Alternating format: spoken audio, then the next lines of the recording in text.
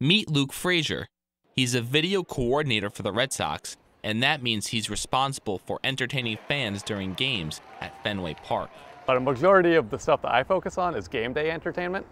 So when you go to Fenway, you see the 3 video boards. Overlook those, overlook the content that goes on those during games, and make sure that all the content's correct and that we're providing the fans with the best experience possible in terms of video entertainment. He says the secret to the job is to imagine yourself being a fan in the stands. You have to put yourself in the seats during a game and think, if I were an 8-year-old kid, would I like to see this music video being played during the game?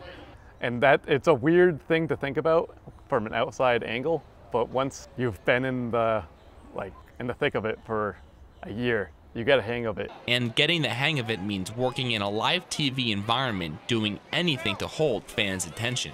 We have a switcher, like a director, we have a producer, and we have about 10 to 20 people working in there a game. Along with working for his favorite professional sports team, he even got a 2013 World Series ring when the Sox won it all. I still don't believe that I got a ring, to be honest with you. It's kind of mind-blowing. It's in the safety deposit box right now. Like, I don't know what to do with it. It's something that I'll bring with me wherever I go.